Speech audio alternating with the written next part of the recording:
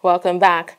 Now, the Nigerian stock market again closed in the reds, today declining by 0.88%. Now, yesterday the stock market declined by 1.49%, and that is 2 straight days in the reds. Now, the all-share index can be seen at 34,101.2 basis points. Now, if you must know, the all-share index has fallen by 11.3% since the start of trading in the stock exchange this year. That is from 2018 to this current date now. And today's market capitalization is at 12.452 trillion naira. Let's take a look at the top gainers for today. Now, Dangote is making its way back to the top gainers chart after closing on the losers chart yesterday. Now, this means that investors are investing or are buying more of Dangote's shares than the number of those who are selling, because I think yesterday more investors sold their Dangote shares, which landed them on the losers chart. But today, more investors are buying the shares of the multi-billion-dollar cement company. And also on the top gainers chart, we have Fitson. Now, this is Fitson forced entrance on the gainers table this week. And this follows analyst advice to investors that they should purchase Fitson shares. Now, you may wonder why this is so. Analysts actually told investors to purchase Fitson shares because the company recently, declared that they made over 11% increase in revenue this year, like so far this year. And analysts have told investors that if you want to make quick cash in the stock market, purchase the shares of Fitson. And it seems that investors actually heed to analyst advice, as Fitson is on the top gainers chart, making with their shares closing at 6 naira for today, up by 9.09% from their former close of 5.5%. Let's take a look at the losers table right now. We can see that Guinness is on the losers table.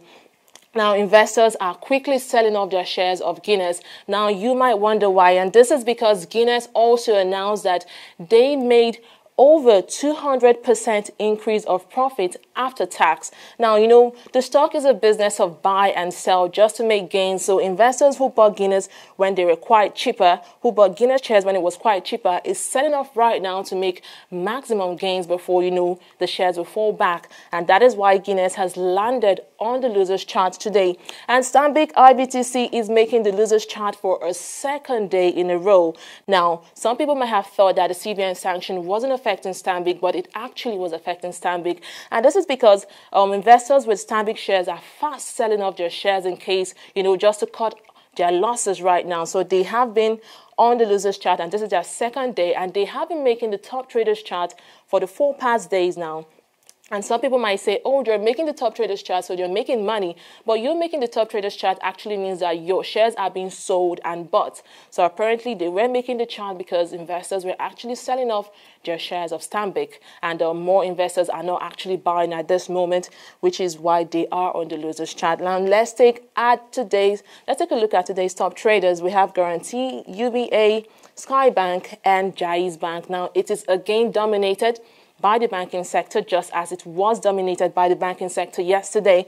And UBA is making the top traders chart for the 3rd consecutive day. Now, it is not on the losers chart, neither is it on the gainers chart, but I think it's like lukewarm right now because the ratio of investors buying and selling UBA shares is quite balanced. But I can't say the same for Guarantee because it's actually closed on the losers chart as we saw.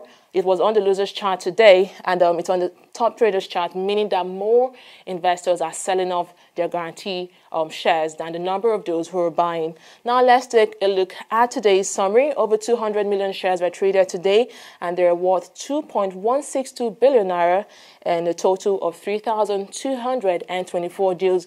But it wasn't just the Nigerian stock market that closed in the reds today, because the global stock market actually closed in the reds today. As you can see, FTSE is 0.87% down, Dow Jones is 0.049% down, and Nikkei is 0.41% in the reds. And they have been like this for a while. In fact, Dow Jones and Nikkei have been down for 5 straight days, and FTSE is making its 3rd day in the red. So it's not just the Nigerian stock market that is in the red. Now, if you must know, a recent report from a stock market monitor says that the Nigerian Stock Exchange is actually the stock market with the worst performance in Africa. And this wasn't the case last year, because last year the NSE finished as the best performing stock market in Africa and the third in the world. But that is not the case for the NSE right now, comparing to the activities that has been going on in the NSE from the start of this year to this very present time.